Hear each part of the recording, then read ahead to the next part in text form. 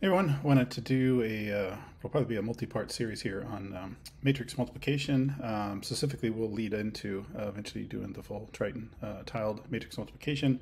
Today, for starters, I just wanted to cover the fundamentals of matrix multiplication, arithmetic intensity, and then let's code up in PyTorch a tiled matrix multiplication. So I think that'll do it for this video, and then we'll build on that from there with a couple additional videos, and then ultimately get into the full tiled matrix multiplication in Triton. So to start, matrix multiplication, background on that. So gems, otherwise broken down into general matrix multiplication, but they're commonly called gems, are the primary building block computation for AI. Obviously, you've got nonlinear activations, but the arithmetic intensity of that is not as high as the matrix multiplies. So the formula for a gem is given by C, or the output matrix, equals alpha AB plus beta C.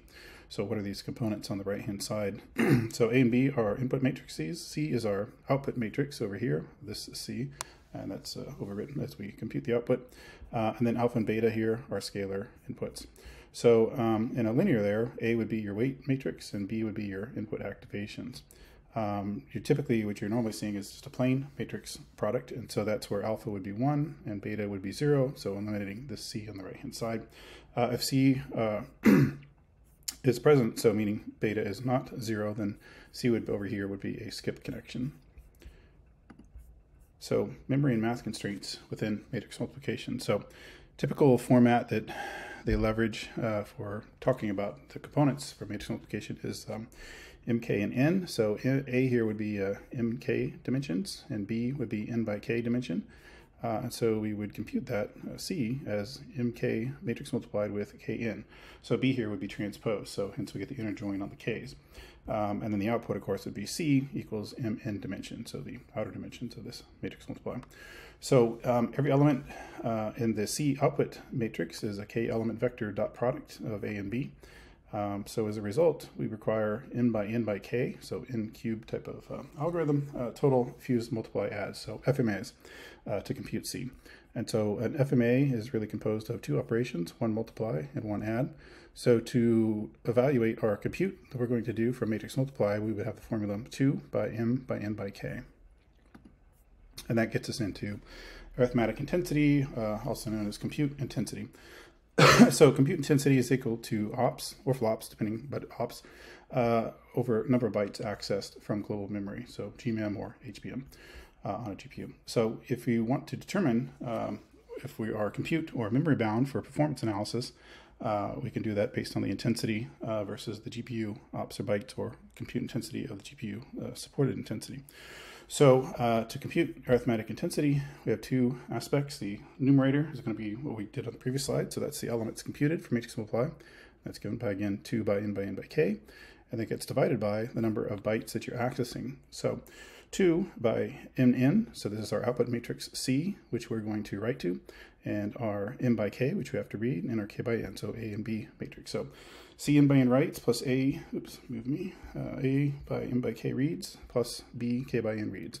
The 2 here, which is, I had a question about this, but the 2 is that you're assuming BF16 or FP16, so that's 2 bytes. So again, it's specifically the upper numerator is elements, and the bottom is number of bytes. So that's where the second 2 comes from. Of course, they fall away, and you know, with m n k over m by n plus m by k plus k by n.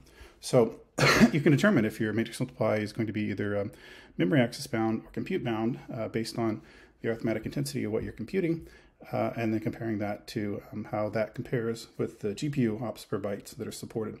So I think this is actually probably a good topic for its own video, so maybe we'll do that in a future upcoming video. But that should give you sort of a high-level overview of what's going on there. So back to our tiled matrix multiplication. So what we have here is our A matrix here on the left-hand side, so m by k, and we have our transpose B matrix, so k by n. And then we're going to compute using tiles. So that is represented here with the m by k tile here off of the A matrix, and the B, we have a k by n tile. These FMA basically will into this block m by block n, and the output, this is our C output matrix here. So that gives you a quick visual, and I think it'll get clear when we code this up. So let's jump over to Colab and code up a tiled matrix multiplication in PyTorch. All right, so we're in Colab, so let's get underway with coding up tiled mappable in PyTorch. So I just laid out some basic starting parameters here. So we're going to have m dimension of 27, n dimension of 24, k will equal to 12. And these are very arbitrarily chosen, but they do have one important distinction, which is for simplification here, we want m and k to be divisible by 3 because we want to have even tiling. So let's get this underway here. Should that work? And let's give us couple, oops.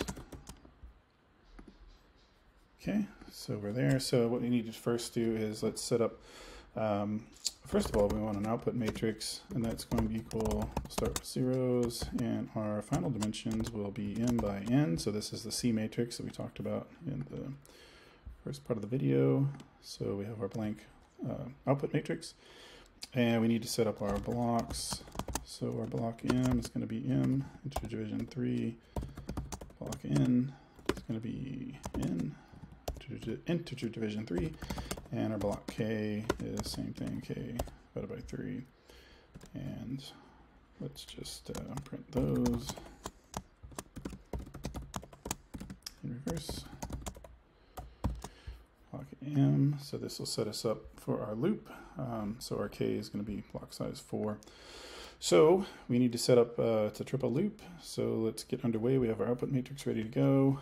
So let's start with m for the outer loop. So start m in range 0. We're going to go all the way to the end m, and we are stepping by block size m to get blocks of that.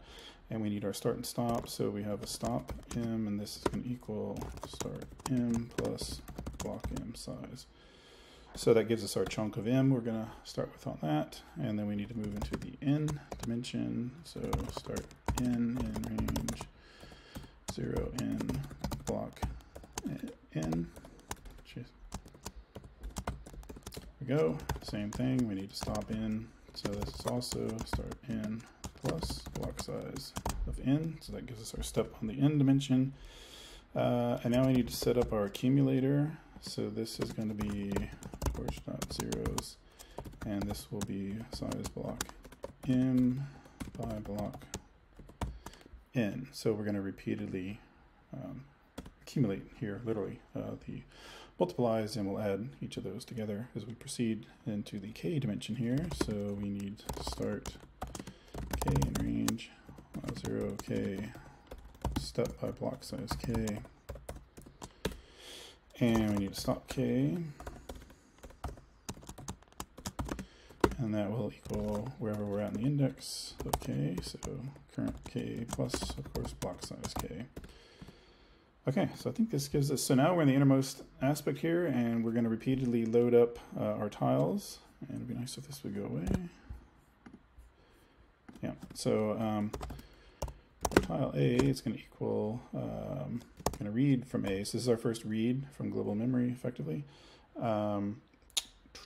Start M, stop M, and then we have our k dimension. So start k, stop k.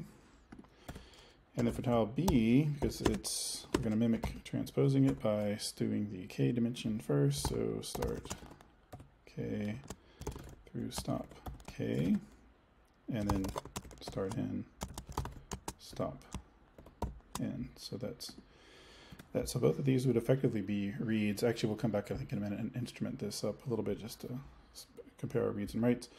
So that gives tile A, tile B, and we need our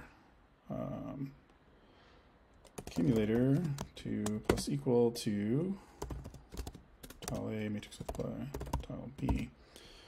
So this gives us our inner accumulation, and then once we complete the entire k range, we have an actual thing we want to write to output at that point. And so this is going to be output.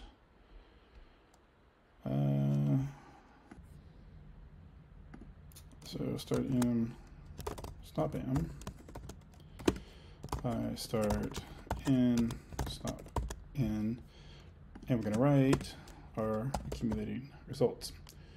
at which point we'll then continue the loop. So once we fall out of this loop, we should have our full results here. So let's do a basic test here, torch dot all close, and we want to compare output, which is what we computed with our tiled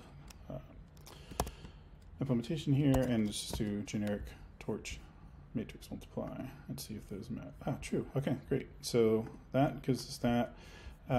So that is tiled matrix multiplication there, and we can see that we produce the same thing with tiling as we would have gotten just from the native PyTorch. What I did want to add really quickly is let's just take a look. So tile A and tile B, we can add kind of an instrumentation here. So total read 0, total writes equals 0. And from there, we can say total, actually let's put it here, total reads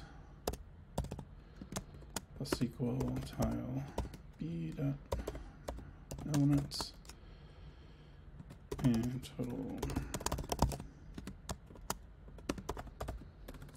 A dot nominal. And then this would be our writing. So effectively we would be writing back to global memory. So total plus equal to output dot elements. So if we rerun this,